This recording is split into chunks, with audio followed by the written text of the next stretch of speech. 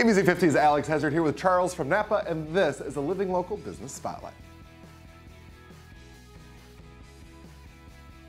Charles, obviously over these last couple of years, everybody's really had to adapt, and NAPA has had to do that too. I think you have to stay ahead of the times with every part of businesses now. NAPA has done a great job, and Newvine's Auto Parts is trying to do a great job and stay ahead of the game, stay ahead of our competitors and service our customers. Speaking of your competitors, we've all heard of NAPA know-how, but what else kind of sets NAPA aside? NAPA does a great job in advertising and trying to get their name out there with NAPA know-how and get the good stuff. And they're getting better and better about trying to get to customers that they don't normally get to. So we try to do our best to service those customers and give them as much know-how as we can. Automotive industry always changing. Where do you see it going forward?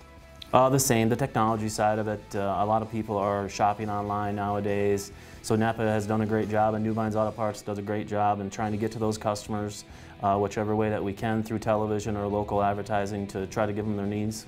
And lastly, of course, these are Living Local Business Spotlights. So we always end on, what does Living Local mean to NAPA? We like to be involved in our community as much as we can in local charities and organizations and surrounding communities.